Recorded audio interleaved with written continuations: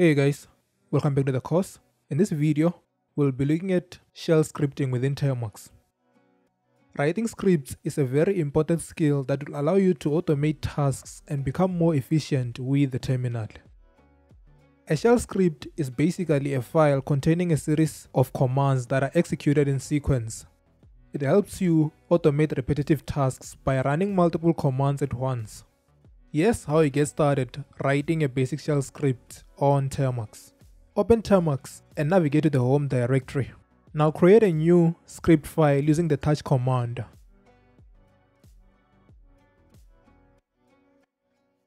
Open the file with Nano or any text editor of your choice. Inside the file, write the following code.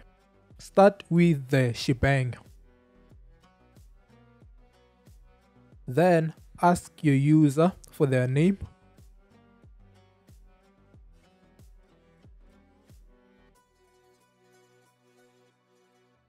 And then read the user input into a variable called name. And finally, greet them using their name.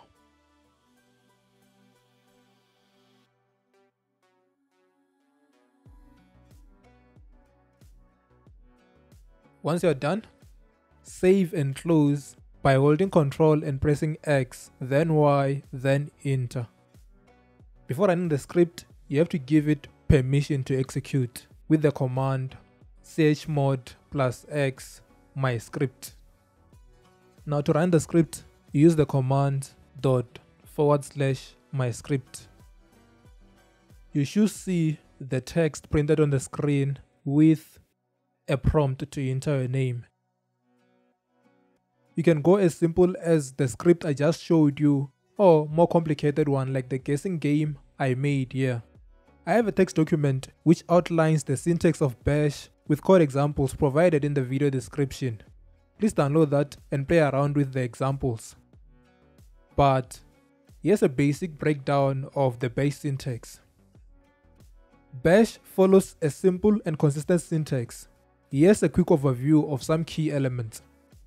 Variables in bash are used to store values. You don't need to declare a type, just assign values like this.